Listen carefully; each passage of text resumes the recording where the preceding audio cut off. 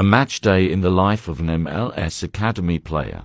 My name is Ethan Kohler, and I play for San Jose Earthquakes 2 and MLS Next Pro. I start my day with a healthy breakfast before taking a morning walk to relax. After some schoolwork, I'll do some pre-game analysis of our opponent, rehydrate, and eat a late lunch. I take a quick shower and change, get a ride to the stadium, and do some stretching before checking my kit. We then head out to the pitch for warm-ups and some drills, before heading back to the changing room. Once we get our kit on, it's game time.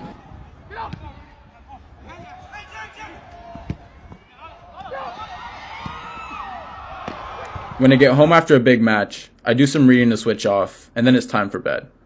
And that's a day in my life.